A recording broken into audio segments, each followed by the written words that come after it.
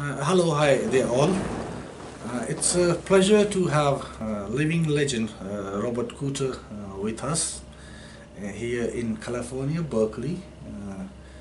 And this is a special occasion which we all will cherish in posterity, that his book, a very celebrated book which he co-authored with Hans Bernd Schaeffer, professor, emeritus professor and a German scholar, European scholar, in a book known as the Solomon Knot, How Law Can Reduce the Poverty of Nations.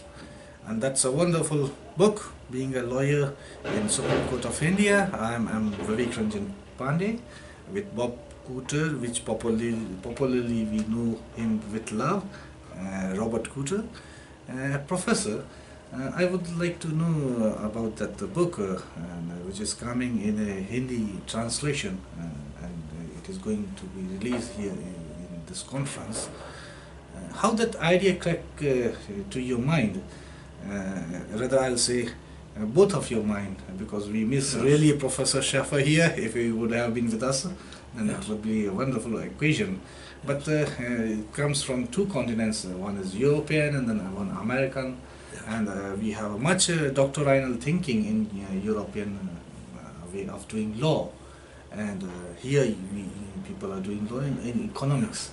And poverty is a common phenomenon around all the world. Sometimes it is bigger, something is apparent, evident, and sometimes it's a hidden one. So I would really like to know that how that idea of law can reduce the poverty of the nation cracked to your minds, both of your minds.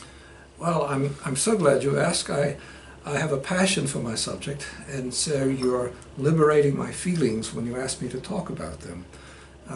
Before I start, I want to thank you very much for translating this book.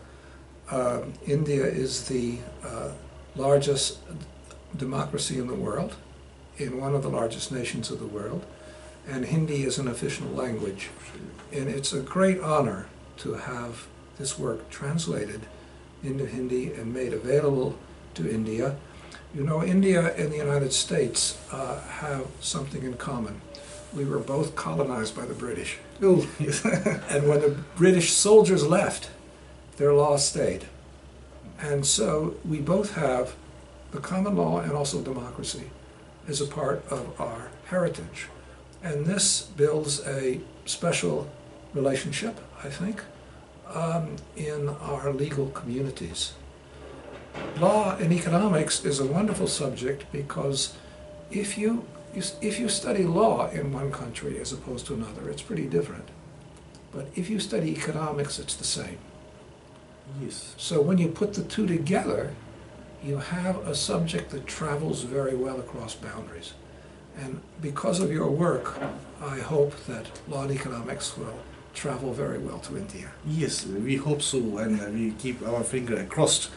But again, now let me answer your question. Yes. The question is how that idea cracked to your mind, both of you. Why Solomon's Knot? Well, sometimes I like to say that I'm like the Roman Catholic priest who was an older man. And one day he sat up in bed and he thought, maybe Buddha was right. Oh, sounds interesting. Because I spent most of my life doing the analysis of the efficiency of laws. When I discovered this methodology, I fell in love with it. But as time went by, I began to realize that it was not efficiency but growth that solves the problem of poverty. If your economy grows at 2% a year for 100 years, roughly what's happened in the United States, you get an increase of 6 to 7 times. 7 times. But if it grows at 10% a year, you get an increase of 14,000 times. That is the case with China. That's the case with China. And when you go to China, you see it. Yes, exactly. I went there in the 1990s, and then I went there in 1994, and then 2004, and I didn't know where I was when I got off the airplane the second time. It's a different world. If you have that kind of growth, it will transform your society materially, and it will have deep effects on your culture. Yes, exactly. You know, poverty, for most people, poverty is not a curse, it's a great inconvenience. For some people, it's a curse. It's a curse. And addressing the problem of poverty is one of the great tasks of this new century. So I realized that I was like the Catholic priest who said Baby Buddha was right. I sat up in bed and I said, why am I doing all these efficiency analyses? I should do growth.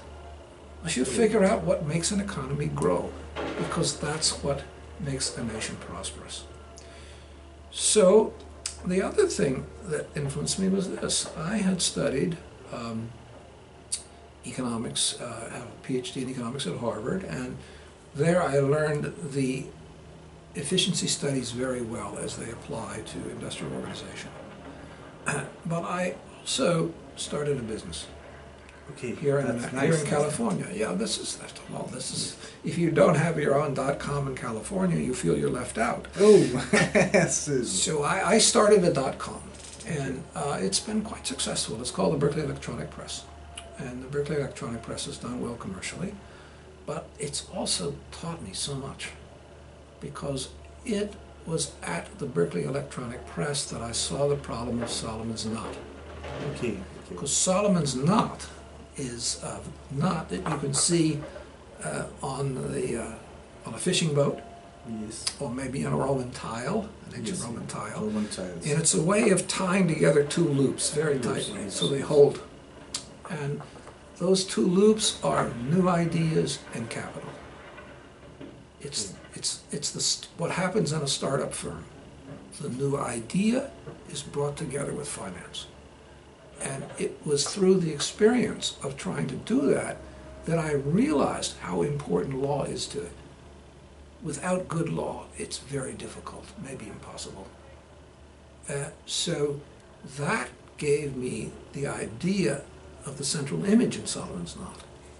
And then if there was my dear friend, of course, my co-author, Bernd Schaefer, because Bernd is not only the father of German law and economics, Exactly true. he's also comes to law and economics having first done development economics, especially in India, where he wrote his dissertation. He has done very well in India. Yeah.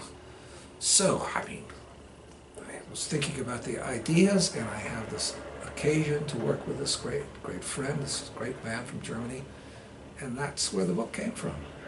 Wonderful, wonderful, wonderful, wonderful to hear you have that idea track. You see, Professor, and the law and economics is developed with a small paper of Roman Corsi. But that thought was very well cherished in Adam Smith's work, and at the Wealth of Nation and earlier writing, there was a hint that law and economics has some close Solomon knot in their relationship, which needs to be explored. But after that paper of Corsi and Calabresi, Becker efforts, and you are the living legend who has seen all this doing from that part of initial days till now. It's almost 30 decades past, 40 decades past. And you have seen many countries growing in their economy also. Many countries doing so well, and many countries are not performing so well. And poverty, economic disemployment, and many problems are there cropping up where law has to answer. But the doctrinal law has an issue with more to do with the idea of justice, idea of well-orderness, and when the matters eventually lend to the court, ordinarily judges say, let us know what the law is. So we have normative and policy considerations, suggestions in law and economics. But is it now that is something to do with, it's a high time to see what can be with the judges and the court doing in law and economics. So how you see entire phenomena in your entire career, right from the course, and you're writing that a very special textbook, Law and Economics, which you write with your co-author, and which is a Bible book of thank you. for all this undergraduate, postgraduate, and research scholars. So kindly elaborate the entire phenomenon in last years of law and economics across the country line. Yes, well,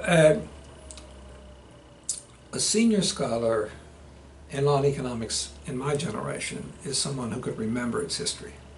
I don't have to study its history, I remember it. I mean, I was at the first meeting of the Law and Economics Association in the United States when it was founded. I was a founding director of it. The same is true of the Latin American Law and Economics Association. And I have known the great figures who are a little bit older than me, like Ronald Coase and Richard Posner, Guido Calabrese, Henry Manny. Knew all these people, and I participated with them. So when I think of the subject, I'm remembering, and I'm remembering it from my own point of view. Now, I want to say that I love law and economics. I don't just like it, I love it. And I began my career as an economist in public finance, which is another name for the economics of the public sector. And I didn't love it, I liked it. That's not enough. If you want to be a professor and you want to contribute, you should think first of your subject when you get up in the morning and last when you go to bed at night. And that's been true of me in law and economics for over 40 years. So I love the subject for its own sake, but I also have come to appreciate that many traditions of legal theory are impractical. And what I mean by that is that the ideas of the theory of the law that are taught in the university do not reach down to the practical level at which judges have to decide cases and lawyers have to argue cases. There's a big gap between the theory and the law itself. And the beauty of law and economics is that that gap is much smaller and begins to disappear entirely. That is to say, law and economics theory is becoming part of the law. I see this in my generation. I see this going on. And that was always our goal when we started the Law and Economics Associations. We would like for law and economics, in a sense, to die. It should disappear. It should just become legal theory. Okay. Now, I can explain at some length why it's practical, why it works, but first of all, I just want to assure you how true this is. For example, I told you I started a business that was a successful startup. Law and economics was an enormous help for me. When you start a business, you have no contracts, you don't have a corporate form, you don't have a tax strategy, how you're going to minimize the tax liability that you're going to bear. And all of these involve the strategic decisions of a business interacting with the law, interacting with various bodies of law. So for me, it was greatly practical in starting a business. And I also think that it's greatly practical at the level of legal principles that are deciding in the courts. Because some people think that principles of law are like principles of morality. They have a kind of obviousness. If you think about it, if you'll just consider it, you'll see what's right and wrong and you'll know what to do. But the law is not like that in many times. It's much more instrumental, and it's trying to accomplish something like help businessmen to organize a corporation, help a person to write his will so that his heirs get what he wants them to get, help the court decide what powers the parliament has as opposed to the president or the prime minister. Those are questions where the consequences matter. You have to figure out what the consequences are. And law and economics is a great theory for figuring out the consequences in very practical situations. So the theory itself becomes much more useful than, say, the philosophy of law, which I like the philosophy of law, but it's not very useful. It's not something that the judges can actually decide a case on, or the lawyers can argue a case on. I think the consequences are always important.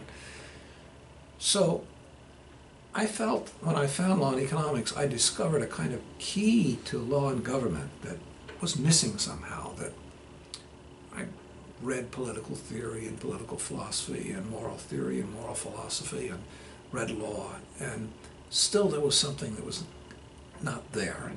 That I seemed to find in law and economics. Now, with that passion that I have, I've traveled the world a lot. And I've talked about law and economics in a lot of countries. And one of the things I've observed is that in some places it's taken root and really grown, in other places it hasn't. And if you ask me why, I couldn't tell you why. It's complicated. It's like history. You know, in history there's no one thing that causes something else. There's a lot of things. Interwoven. In terms of statistics, it's history is a multivariable equation, not a single variable equation. So, for example, in South America, one of the strongest traditions in law and economics is in Peru. Why Peru? Well, I don't know. I mean, I can name a few great people who are partly responsible for it, but it's a lot of things. And the subject has really worked there. Now it seems to be taking off in Brazil. It's quite remarkable. I have a student there, and maybe she's part of the cause. But it's taken root. I don't know why. In Mexico, the person, if an election were held today, the person who would win as president of Mexico probably is a person who was at the founding of the Mexican Law and Economics Association with my student and me. Sometimes it just takes. And then there are other places that disappoint you. For example, I studied in England for 3 years. That's where I studied the philosophy of law. And the right place to study the philosophy of law. Oh, yeah. I mean, I was at Oxford. Oxford just has great philosophers. I love the place. But I imagined that law and economics would take there. I would imagine that that philosophical tradition could be combined with economics in a way that would be very fruitful. And I've been disappointed. The place of law and economics at Oxford barely exists. Professor, I have one question comes to my mind naturally, as you know much about the philosophy of law also. Mm-hmm. Ordinarily, the economics which we have, the consequentialist approach, mm-hmm. Rather than the doctrinal mm-hmm. approach, we do the empirical research where we have many times surprising results, mm-hmm. which we never thought of in a doctrinal way. Yes. And with change our perspective to revise our doctrines also in our thinking. Yes. And it has something close with utility. Yes. So I may recall the very cherished and renowned writing of Bentham about the theory of legislation and how he talks about the efficiency issues and all that. Mm-hmm. But that all philosophy is something to do with philosophy of utilitarianism. Mm-hmm. So we can safely say that it is law and economics which is having all philosophy of utilitarianism, mm-hmm. or it is all utilitarianism only. Mm-hmm. So how you see it, because lot of effort I can see in the many PhD theses and working papers in European scholars, mm-hmm. that they are trying to find out some philosophical foundation for law and economics, so they can in a nutshell tell the lawyers and the judges, you see, this is law and economics is all about. But I feel that a lot of phenomena is going to out of it also. So how you describe this? Well. Law and economics often has found itself trying to penetrate a legal tradition in which the abstract theory, the general theory, is very philosophical. This is Yeah. common. And that results in certain characteristics. One is that philosophers don't understand that economics is a social science and not a philosophy. That's to say, nobody thinks that what's taught in the economics department is just an application of the philosophy of Bentham. It has a relationship to the philosophy of Bentham, but it is social science. It is not philosophy. And the mistake to think that law and economics is just utilitarian philosophy is a very attractive mistake, because philosophers think they know what's wrong with utilitarianism. They think they know what its limits are, Yes. and they think they know why, at the fundamental level, it's incorrect. And so they imagine that they can refute law and economics or dismiss law and economics without ever actually studying it. And that would be very satisfying if it were possible, because then you could go on doing the philosophy of law that you enjoy and you wouldn't have to wrestle with this new material. But the fact of the matter is, law and economics is a combination of law, a humanistic discipline, and a social science, economics. It is not a philosophy. So what is the connection then between utilitarianism and the social science? Shall I talk about that? Yes, certainly. We love to hear that Okay, from all you, right. because this is a recent talk in the world which is going on among the philosophers of law and economics and the scientists of law and economics. Well, one of the characteristics of economics is that something I mentioned at the beginning of our conversation is that when you drive across the border from Germany to France, there are important changes in the law. But economics is the same. Yes. You take a class in microtheory in Germany, you take a class in microtheory in France, it's going to be the same. Principles are same. Probably you use the same books. Same books. Yeah. Law, no. It's going to be different. You're preparing for a different bar. There's a lot of different traditions.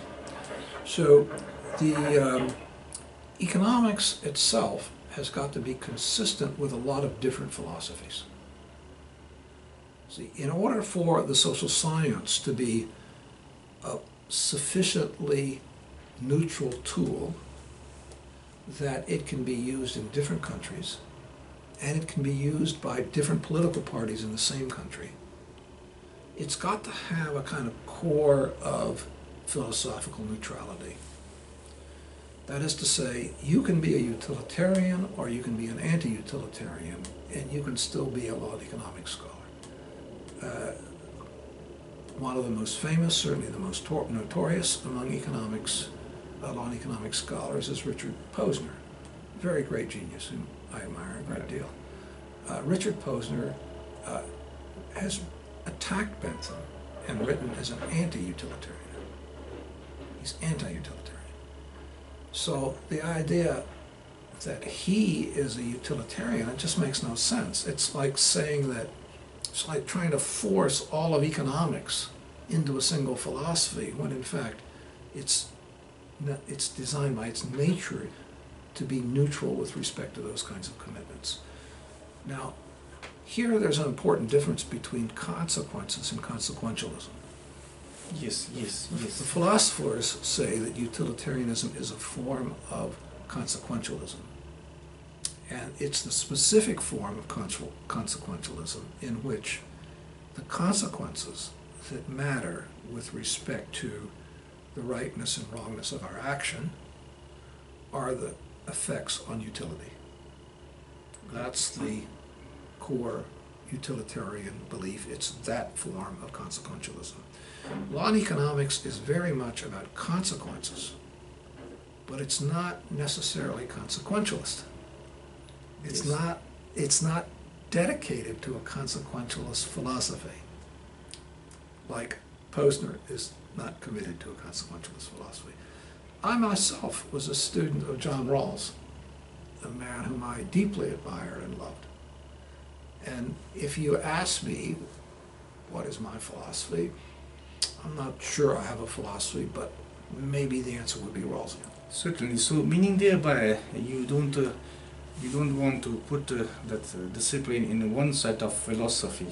Rather, you want to have tool and understanding and inspiration from every available philosophy, which can have a better predictive results, to have better laws. That's what you are trying to make out the case for law in economics. Now, let me relate that to the problem of being a lawyer. All right? So economics is usually divided into positive economics and normative economics. And positive economics tries to characterize how people will respond to incentives. Especially uses the notion of maximization and equilibrium. All right? That's positive economics. Yes. And normative economics evaluates the interactions of people. Especially it compares equilibria according to how efficient they are. So the positive and the normative are the two, said to be two branches of economics. Very often studies combine both of these branches, but this is the way the subject is divided up in people's minds and in people's and in teaching. But the first question of law and economics, the first question of law, the first question that a lawyer asks is not what are the effects of a law, or is the law good or bad with respect to the well-being of people. No, those aren't the first question is, what is the law? Yeah, what does the law require of us? That is the ordinarily in philosophical school, what is the law and what it requires, the question we address upon. Yes, so when you take the bar exam, you don't have to know positive or normative economics. You have to know what the law is. What the law is. Now, economists have a hard time understanding what it means to know what the law is. When I first started studying law, I couldn't figure it out. I thought, law, what does it mean to know the law? I guess that means is you've memorized a lot of rules and you've organized them real well, so you can recall what they are. See, I had no idea what legal reasoning was.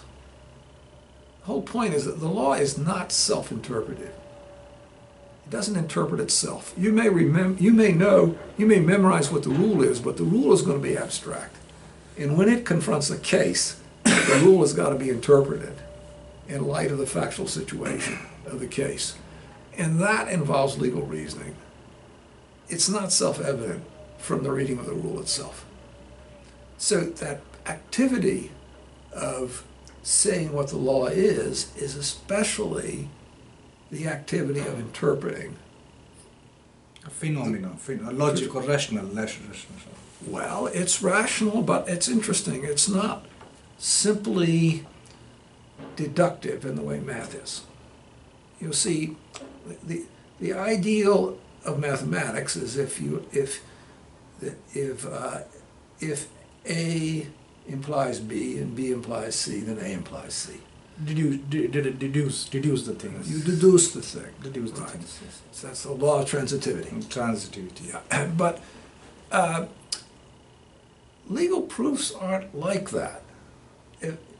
It's not so much that A implies B and B implies C. It's more like if A is true, it's more likely that B is true. And if B is true, it's more likely that C is true. But if A is true, you can't be confident that C is true. That's because the legal law follows a logic, but it's a different logic. It's a logic in which arguments have weight. You see, in a mathematical proof, every step is equally important in the sense that if one step is wrong, the whole proof is wrong. Proof is wrong. And that's because it consists of necessary and sufficient conditions. But legal proof that's not the case, because some arguments in the proof, some steps in the proof, are more important than others. They have more weight. And even though you may have made a mistake at some point in the proof, the weight may be such that still your conclusion was right. So it's having a feel for that looser use of language, that looser connection of one concept to another. That's the great part of what legal reasoning is. So you would, if I'm not correct, if I'm not wrong, and if I'm wrong, then correct me, because this is very important. How you see mathematics and law and economics and law. Mm-hmm. That is the case where the Kelsen said that the law, and there's a distinction between science and law, and the Mm-hmm. common. Mm-hmm. If X happened, then Y will happen. Yeah. This is how he puts in. Yeah. And when you deduce or induce and deduce in the mathematical sense, so the legal analysis is somehow a linguistic barrier in interpretation, where you lose some sort of correct rationale. And economic analysis gives a better finding. That's what case you want to make. Well, first of all, it may be useful to relate this discussion to the philosophy of language. One of the great developments in the 20th century was the philosophy of Wittgenstein. Yes. And Wittgenstein thought that that in a language, the concepts in a language do not relate to each other mathematically or as necessary in sufficient conditions. He thought they connected by what he called criteria. And criteria are family resemblances. So that if you might have, say, 5 criteria for using a word, and the more the criteria are satisfied, the more confident you are that the word is correctly applied. Yes, yes. But it's not the case that you ever have a complete Picture. You Picture, that's what he says. It's not a closed set. And that's the form of reasoning that lawyers are engaging in. Now, in that form of reasoning, it turns out to be very helpful to have some formal models. What economists would say, you stylize the facts. That's to say, you sort of purify the facts so they're not as complicated as the world really is. Max Weber called this an ideal type. Ideal type. Economists say a stylization of the facts. Lawyers sometimes say it's a hypothetical. So you simplify a complicated reality, stylize the facts, and then you see what the logical consequences are of that stylization.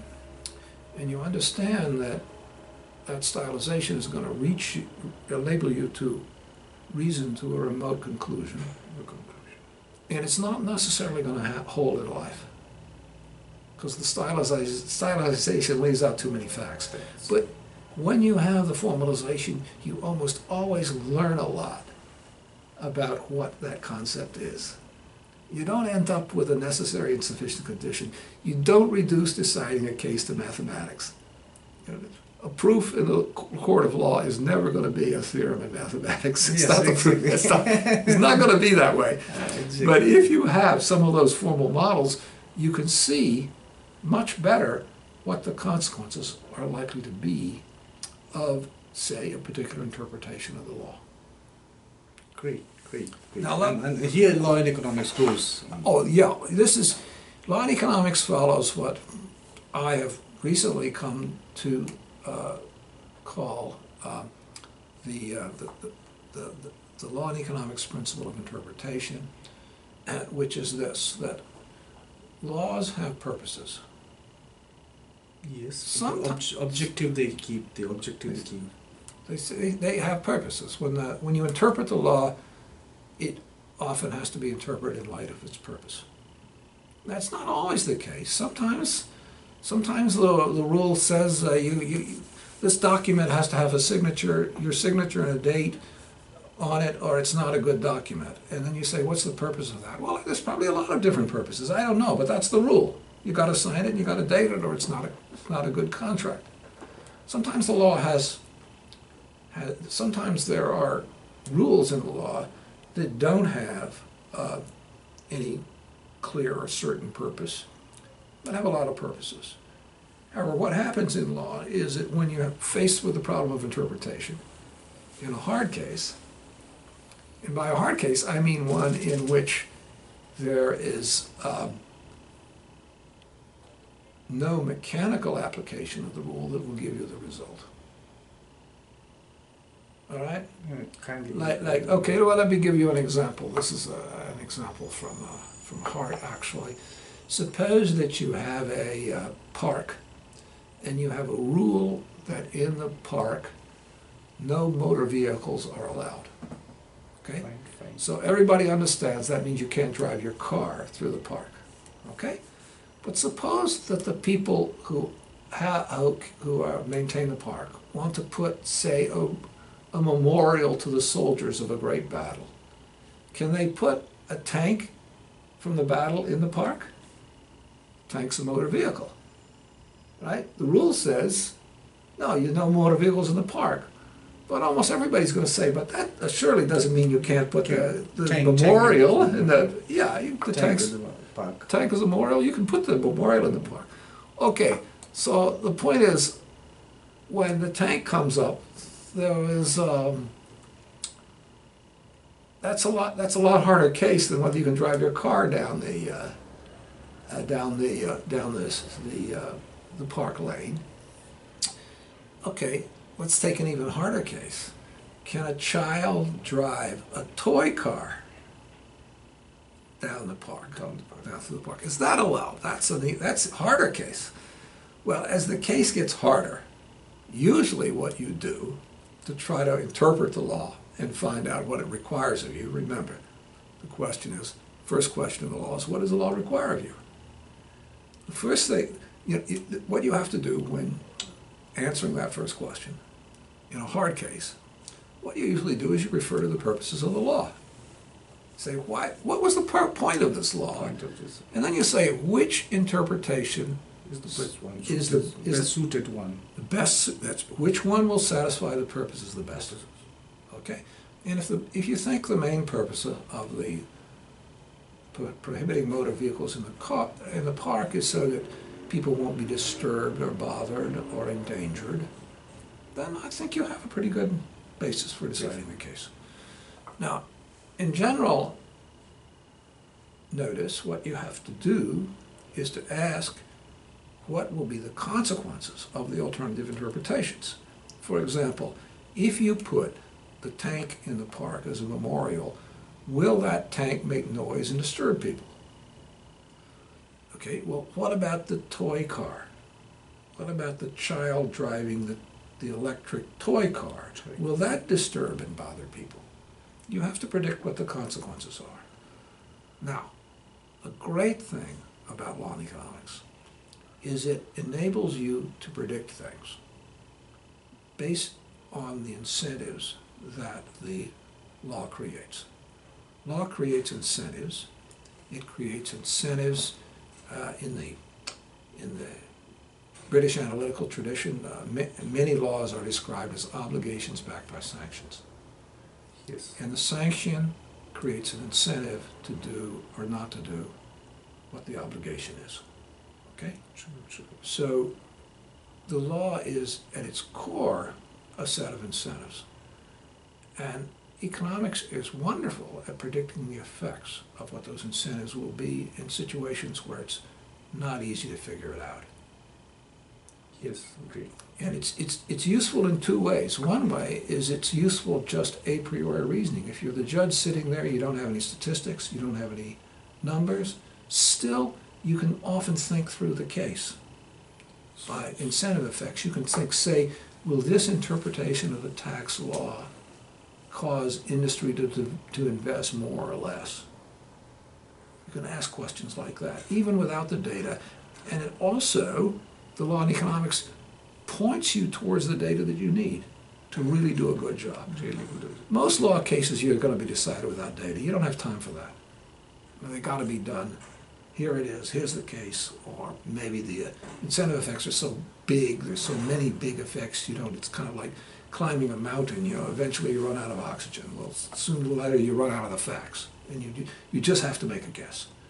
But the incentive effects will often be a great guide to you. So, the principle of interpretation in law and economics is that the best interpretation of the law is the interpretation that yields the best effects, that has the best consequences relative to the purposes of the law itself.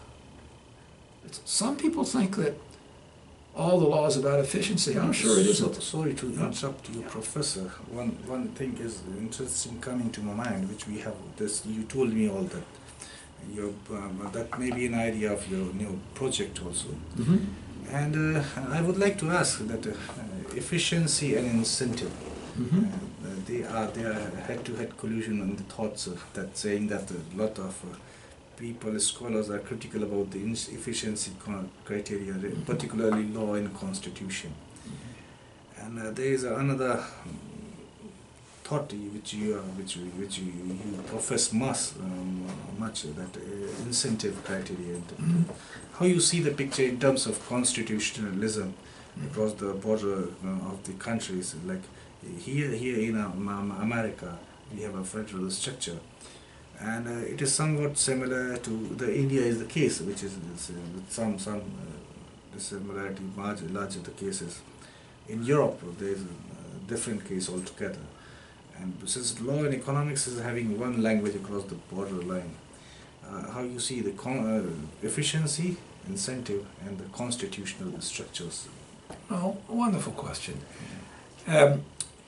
All right. There are some constitutional provisions in which the law states its own purpose and states it in a narrow way. A very important one to me that relates to Solomon's Knot is the law concerning intellectual property. In the American Constitution, the central government, the federal government, is explicitly given the power to create intellectual property law. And that's a preemptive power in the sense that when the federal government exercises that power, it preempts any other state law. Any law of the 50 states will be preempted and replaced by the federal law where the federal law has been enacted. And the provision of the Constitution that gives the federal government the power to create intellectual property law says that its purpose is for progress in the useful arts. That's the language. Now, progress in the useful arts is just 18th century words for what we would now call innovation. It's practical innovation. True enough. So there it is, a clear economic goal, the goal that I think is most important in the Solomon's Knot, to the wealth of nations, to the prosperity of people, to solving poverty. I think that goal of practical innovation is the most important legal aim to solve poverty and to increase the wealth of nations. There it is in the Constitution. It's not, it's an invitation to do law and economics. It's an invitation to say whether, if this interpretation of the law or that interpretation of law, which one is correct? Well, the one that's going to create faster economic innovation. So, for example, no one knows yet what the optimal patent length is. And by the optimal patent length, I mean the length of the duration of a patent that would maximize the rate of economic innovation. In Germany, they have minor patents and major patents, and they are of different length. In America and many other countries, they have only one patent. It's 20 years. In America it used to be 18 years, now it's 20 years. And still there are ambiguities that require interpretation. You might think 20 years, that's it, but you know, then there's always the question, well, exactly when does it begin? When do you start counting? Then, of course, there's exceptions. There's always exceptions where they say, oh, well, it ran for 10 years, but then it was suspended for a little while and it started up again. So these are hard problems of interpretation. They require legal reasoning. And how should they be decided? Well, I think the correct decision is the one that maximizes the rate of economic innovation. If a little bit longer patent length on a prescription drug is going to lead to faster innovation in prescription drugs, then I think the correct interpretation is the one that makes it a little longer. So that's an example of the incentive principle of interpretation, which is that when the law has a definite purpose, the correct interpretation of it is usually the one that satisfies that purpose the best or the most fully. But I do want to say there are many areas in the law, in the Constitution, where the purpose is not explicitly given or that narrow. For example, much of the American Constitution is about liberty. It's a wide horizon. Liberty, what is liberty? Well, that's a term like justice, or like efficiency. It's kind of vague, and it needs a lot, the concept itself needs a lot of interpretation, and that's something law and economics can do too, but it's harder. It's much harder than predicting growth rates from alternative interpretations of the IP law. And making choices among them. Yeah, that's harder. That's hard. Yeah. So I'll take two questions. Yeah. One is related to my country, India, by Yeah. which we'll conclude this discussion. Okay. And proceed to that. Yeah. One important question which comes out of this discussion. This is a harder case to do law in economics in a much long horizon of constitutional doctrinal saying in terms of equality, Mm-hmm. in terms of liberties, Mm-hmm. and they are always subject to the varied interpretation, Mm-hmm. and problem of choice comes in. So in economics we have rational choice theories, public Mm-hmm. choice theories, and other choice theories which constitution economics is also applies to an extent, and game theories also. There's making Mm-hmm. rational decisions in a state of conflicts. That is very all fine. We can apply law and economics in a suggestion to policymakers, suggestions, recommendations to the legislature when they make a rule. But once the rule is fixed and man landed up in a problem and it goes to the court to decide one way or the other way what is the utopianly called justice, and which Health Council said, and it is an emotive idea.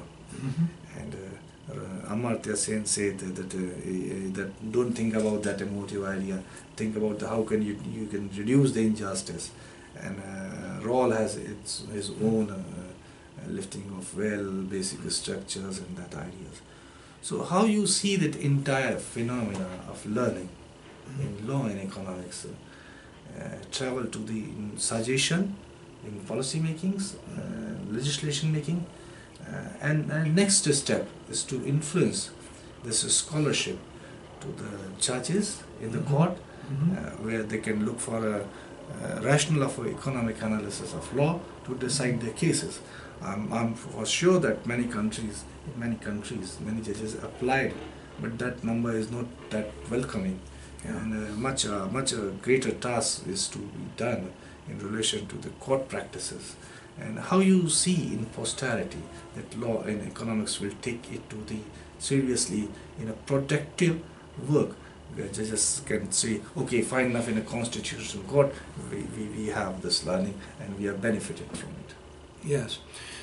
Well, one of the great features of the modern world is the availability of education to many more people.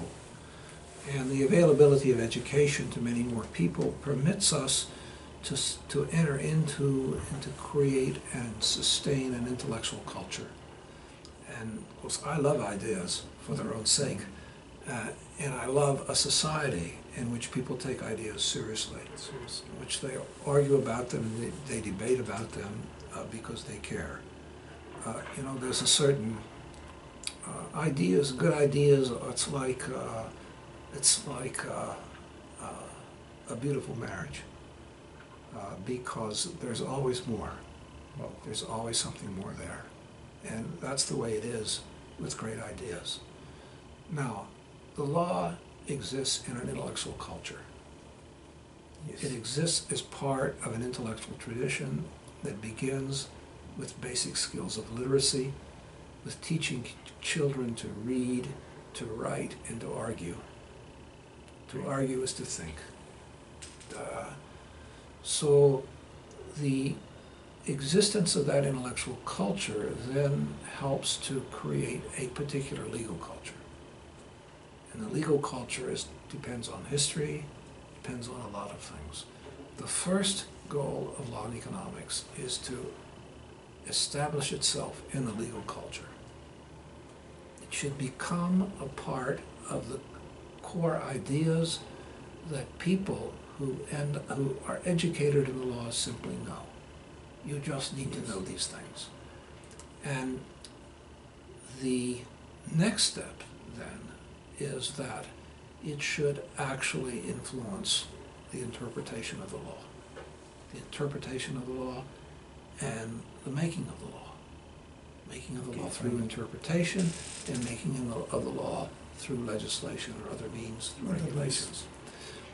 And I have had the pleasure of seeing the intellectual culture of law and economics deepen and spread in my own country and around the world. To me, it makes the discussion of the law from the theoretical point of view so much more interesting than the kinds of theories that preceded it. For example, Guido Calabresi is one of the founders of our subject, and he wrote a book in the 1970s called The Cost of Accidents. One of the classic questions in tort law is whether it's better to have a rule of strict liability or a rule of negligence. And honestly, when I read all the discussions of that before Guido Calabresi's book, it gives me a headache. It's around and around and around, and I don't seem to get anywhere. And then I read Calabresi's book, and there it is. He's got the foundational distinction between strict liability and negligence right, and from then on, the law and economics develops that distinction in a way that I think is always interesting and often compelling. So that's a process that I see at work in some countries. I don't quite know why it works well in some countries and not others. People who don't know much about law and economics sometimes say, well, it's a common law subject and not a civil law subject. I think that's completely wrong. I think law and economics is stronger in Germany than it is in England. Exactly. That's what I also feel. And that's what Schäfer has done a lot. Yeah, well, sometimes it's a great man, but it's a great man in the right situation. Yes, exactly. So I don't, I hope that India, which has a deep intellectual culture, a wonderful intellectual culture, and I might say the masters of the English language now live in India. Exactly, true enough. So it's not only an intellectual culture, a lot of it's in the English language, which really helps us law and economics scholars to be I'll end up this important discussion with a very referensive question to my country, that is India. India is a very fastest developing country. Indeed. And one of the largest democracy as we cherish in America. And the growth story is for India is phenomenal in the last 20-30 days. But India in the low and growing economy story is facing a lot of trouble in in the litigations and interpretation by the constitutional rationale and startups, small and big startups, innovations are there. And I know that you read a lot and know a lot about the Indian issues, how you see the Indian phenomena, and why we cannot be without law and economics there. Yes. And we have to take this on in India in a much faster way in another 1 decade to go ahead. How you see it and how you perceive it, and what may be the important task which can be taken up as a project in India in law and economics to better off the legal scholarship there. So I really want to learn and understand from this living legend, which is very important and precious for us. Well, that's a wonderful question, because it takes us back to the very beginning about Solomon's knot, about the ideas and the money being joined together to create innovation and growth. And I think that it's the characteristic of innovation and growth which is deep and sustaining, that it is decentralized. That is to say, it draws upon the creativity of lots and lots of different people who are given freedom in the economic sphere. And in order for them to exercise that freedom and that creativity, they need a legal structure. Without a legal structure, particularly the property, contracts, and business organizations, it's very difficult for people with new ideas and people with money to cooperate together. Now, I think that it's natural, a natural characteristic of legal training to think in an anti-decentralized way, to think in a centralized way. It's partly goes back to a discussion you and I had before this interview about Hans Kelsen. Whether there's a fundamental norm or a fundamental law from which everything is derived. See, some people have in their mind that law is like the army. You know, there's some top authority, and then there's all the other authorities that all are subordinate under it. No, well, the law of innovation is not like that. It's not in the army that you free up the individual and creative capacities of people. The army is absolutely necessary institution for the defense of your society, but it doesn't produce you economic growth. And I think that a change in the attitude towards the law, the understanding of the law, that India is having this fantastic economic growth based upon innovation of a most impressive technological kind. And that requires an understanding of law as an instrument for the decentralized cooperation of people with each other. And the best way for the judiciary, for the lawmakers, and the lawyers to get that idea of how the decentralized law works is through law and economics. Remember, law and economists, the market is a decentralized system of allocation, and all economists just know that in the core of their being. Okay, so you see a great future for law and economics in the largest democracy around the world in the future, which will be another 10, 1 or 2, 3, 4 decades. Well, I hope so. And what I know is this: if there are 10 more like you, it will have a great future. Oh, I'm delighted to hear this. But I must say that the foundation is led by you people. Thank you. And we make an effort to make a monument upon that. But in the foundation, I can say that people like Corse, Cooter, Becker, and Postner, this is the generation which we will cherish. And it's a really wonderful experience to have a conversation with you, Professor Robert Cooter. And we pray that many more books and intellectual work on law and economics we'll see in another 1 decade from you and learn more about you. God willing, I'll see you in India. Oh, we love to. From here, I make an invitation to living legend Professor Cooter, Robert Cooter, to welcome to India, and you will be our special guest, cherished guest there. So, ladies and gentlemen, wonderful. It was nice talking with Robert Cooter, who is one of the leading pioneer in the field of law and economics, with many celebrated book, and it was a privileged moment to have a wonderful discussion. Thank you very much.